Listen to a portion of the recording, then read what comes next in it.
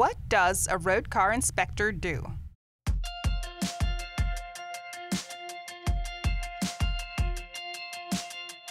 Road car inspector Reggie Edmondson.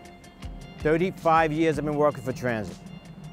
An RCI is basically tasked with responding to and overcoming train troubles. They're generally our eyes and ears in the field. There's two different types of RCI. There's ones that are on the road and there's ones in the yard. The RCIs that are on the road, they look for troubles on the trains, and the motor would call them for any problems they were having, and they would address the issues on the station. The RCIs in the yard, you do pre-service and get trains ready for service during the day. Their job varies a lot from day to day. They could get a call to respond to a simple door trouble that's maybe debris in the door tracks or passenger interference or something to that nature, or it could be a derailment. It could be a whole host of problems. Any issues involving the movement of our trains, they're tasked with responding to and overcoming. Stand clear of the doors, RCI aboard train. The train will not be moving. Stand clear, stand clear. While I'm walking through the trains, I'm checking for lights.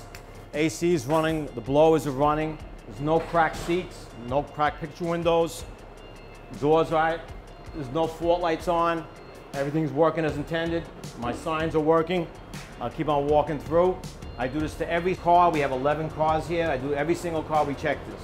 As an RCI, we also have to check the train underneath. I would check anything obvious, like any rips or anything broken off.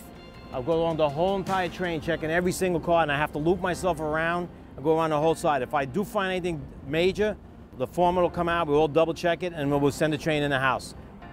RCIs do repairs. Depends how big the thing. If it's a dead motor, I can't fix it in the yard. It has to come in the house because it's a big item.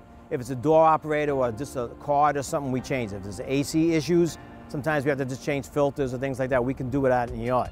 I'm not sure if the general public is aware that we basically have RCIs strategically placed throughout the entire system, on duty 24/7. Chances are, if you were ever stuck on a train for, let's say, mechanical malfunctioning, when you started moving again, more than likely it was because of an RCI. I like this job and I care what happens. I commute to work every day. I come from Jersey all the way to here.